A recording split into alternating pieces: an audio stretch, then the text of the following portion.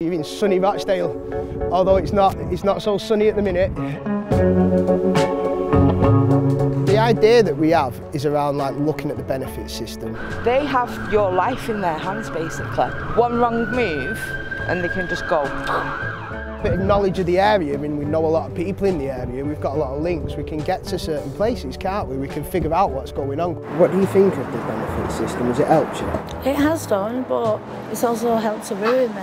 I think we need to find people that are actually going through something with the benefit system now. We need to go to them places where the people that are being impacted by this stuff are. Why do you always pick on me first? So look, let's just go, let's talk to them, let's find out.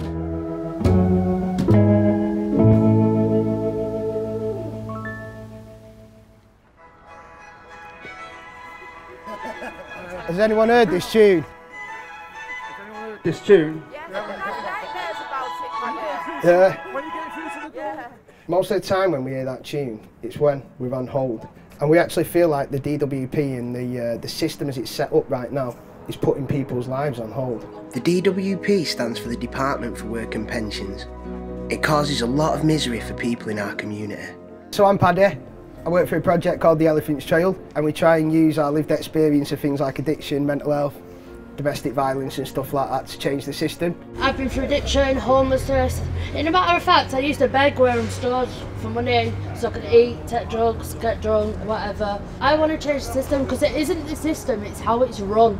We're trying to engage the public, we're trying to tell them about some of the stuff that we saw that's wrong with the DWP. We think it's pretty shocking the way that they're treating people. I went to the job centre a few months back. You go in there hopeful and you come out there depressed. And mental health. You go out with more traumas, don't you, than you go out with more traumas actually than you actually going into the building. We've been gathering people's messages and what they want to say to the DWP because we want to deliver a message to them. Yay! Expecting people with young children to work all hours with no childcare, being sanctioned if you don't keep a job due to this, is harsh. It's a joke.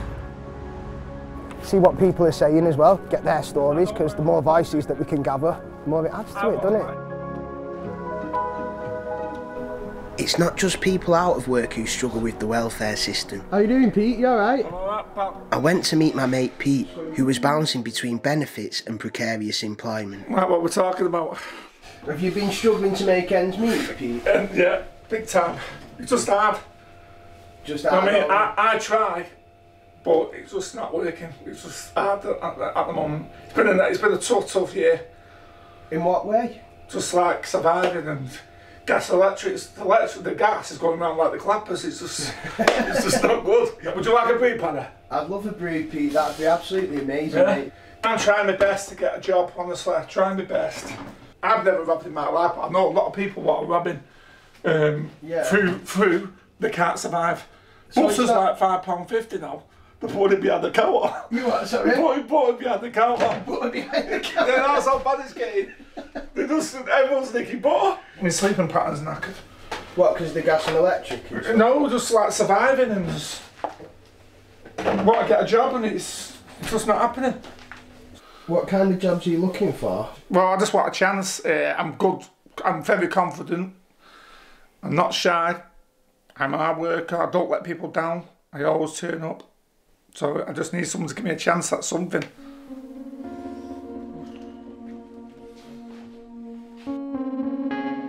It was a Saturday, so we went down to a food pantry in the local library for some lunch. As well as cheap dinners, they also run a food bank. This started 5-6 years ago, and we provide food where we can at cost price, and we've built up a community around us and people are doing things in the community. By chance, we bumped into a familiar face. How come you're in here, sis? Well, I'm struggling, aren't I? Why? Because I'm homeless at the minute. I struggle with getting food and stuff like that, so this is like brilliant. Oh, nice one, mate. Thanks for sorting it out. No, it's lovely. This is the form that we ask people to fill out, and we chose Saturday for the people that work, because people who are working are also struggling as well, but with the food banks being during the week, they can't actually make it.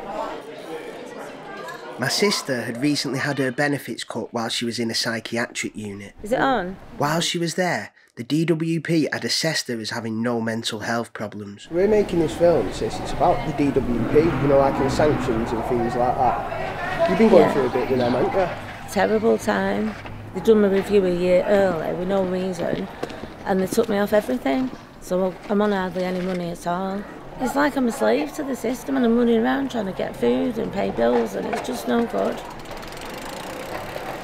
I'm left with hardly anything to live on. So this, like I said, this has been a godsend. There are pantries like this across our community, trying to support people the system fails. This is Winner. She's raised probably $2 grand or more for us. While people at work are using food banks to survive, people like Pete want meaningful employment but can't find it. And vulnerable people like my sister are having their benefits cut when they need them most. I wanted to go and visit a group in Ashton who had a campaign about the injustices in the benefits system. I say it's very discreet, look. Anyway, so what we're going to do is experiment with one of these scenes that we're doing to show the system as it currently is. He was going to listen to us. We try to tell people about our lives and then everyone nods like they agree, but nothing ever changes. They were using theatre based on their own experiences to push for systems change. It would help a lot of people with mental health if they could just survive with just a little bit more wealth. There you go. This campaign, what we're doing, hopefully we'll get our voice heard and hopefully something will change.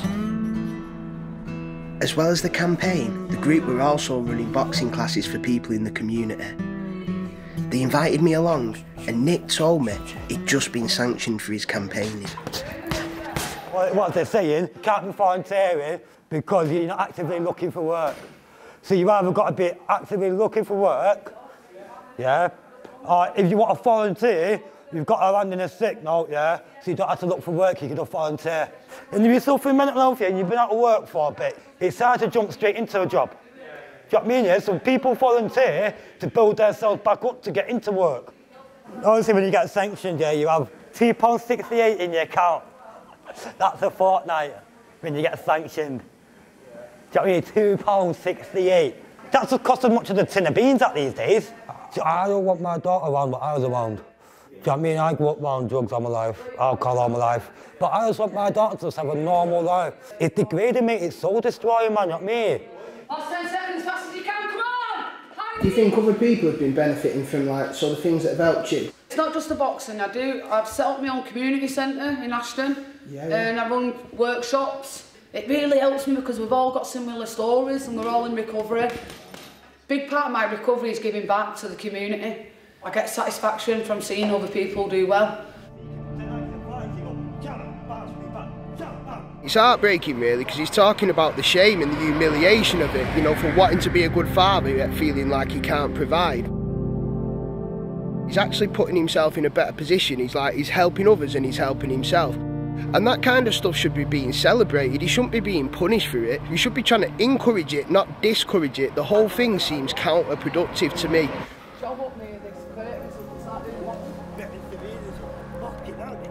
Back in Bury, I get a call from Pete, who tells me he's got a job. Pete! What are you saying? You've got to work, no matter what it is.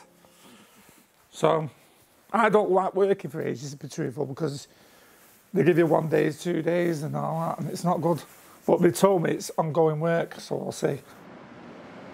Is it a luxury getting the bus? Yeah, a luxury getting the bus. We'll get this one. Get this one? Yeah. The anti-G in this. You like, this is your anti-G? Yeah. A job's a job, isn't it, G? You need to get a job. Can't live on that universal credit any longer. Shocking. Yeah. Get off here. There's the gates there. Oh my God. I've got to go. Alright, go on mate. Go. Take care. I could see the gratitude on him and how desperate he was to make it work and how he didn't want to get laid off, and he's going to have to cycle here every day, you know, like he doesn't have the luxury of getting buses and stuff. I'm still hoping that today goes well and it doesn't knock his confidence and, you know, and that they take good care of him.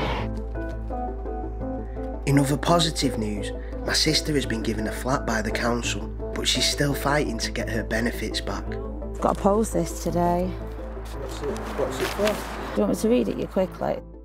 Kerry is a 43-year-old female who has a diagnosis of schizoaffective disorder, bipolar affective disorder and functional neurological disorder. So it's just stating that I have got my conditions. And how do you feel about the fact that they've said that you don't have it? Angry. Angry? Angry because, and shocked, because at the end of the day I've spent 24 years in the system, mostly sectioned, even being honest, on and off, sectioned all my life. And for them to turn around and say, look, there's nothing wrong with you. It's like saying my whole life's been a lie. It's a nice area, isn't it? Yeah, it's really nice. I've landed with this flat, it's a nice flat. This is the intercom to let people in and out. Okay. At the at the bottom door. It's just finding the money to get it all done, because I've got nothing, I've got no furniture. So what, does it feel like a fresh start? It's got to be a fresh start, and it feels like one, yeah, it does. Key, I've got it. It's nice out here, isn't it? Have you seen the garden? There's a bird feeder there.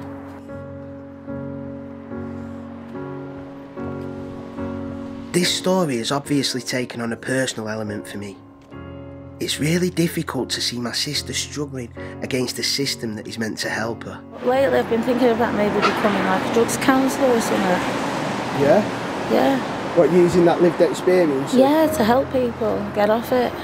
Because I think I would be good at that. I know for a fact you'd be good at it, I believe in you. Thank you. When you give people encouragement, not coercion, they have more of a chance to succeed. Soon after, I get a call from Pete, who tells me he's lost his job. Unfortunately, due to low requirement, shift has been cancelled. Please do not attend work today. I'm set off, I'm ready for work, and they just say, no work. That's it, you're just going home. And we said it the last 3 days now. You're trying to get on your feet, and it's just knocking you down and all again. You're trying your best, you're getting up for work, and then you just get phone calls like that. I hope you're not feeling too blue, Pete. I'm feeling a bit down.